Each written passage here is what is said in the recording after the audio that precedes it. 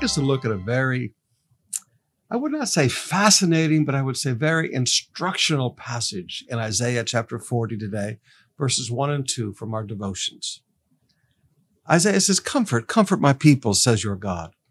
Speak tenderly to Jerusalem. Tell her that her sad days are gone and that her sins are pardoned. Yes, the Lord has punished her twice over for her sins. Now, I want you to notice a couple of things from this. First of all, I want you to notice that seasons of sin in our life are considered sad days. They're not considered good days. They're considered sad days. Seasons of compromise and seasons of sin in our life are sad days. So when you think about, shall I go off into a season of sin? No, please. That's the beginning of sad days.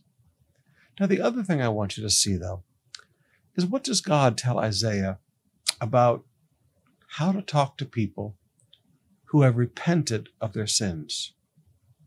Now, we're not talking about people who are still living in sin.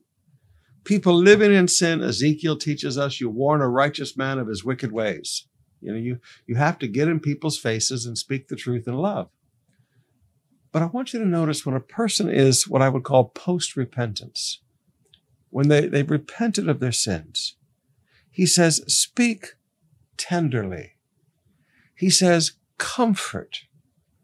Now those are words of compassion. Those aren't words of judgment and condemnation.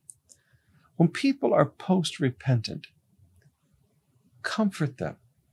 Speak tenderly to them. Now, sometimes as a pastor, it's really interesting. You're dealing with somebody who's gotten off into a sad season. Season of sin, sad season. And they've repented and they've come back right.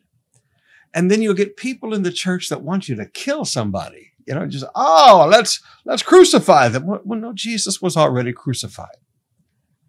Now, you have to understand that when people are post-repentant, when people have repented of their sins, we comfort them. We speak tenderly to them. Maybe the great illustration would be Paul's writings about the guy sleeping with his stepmother in 1 Corinthians.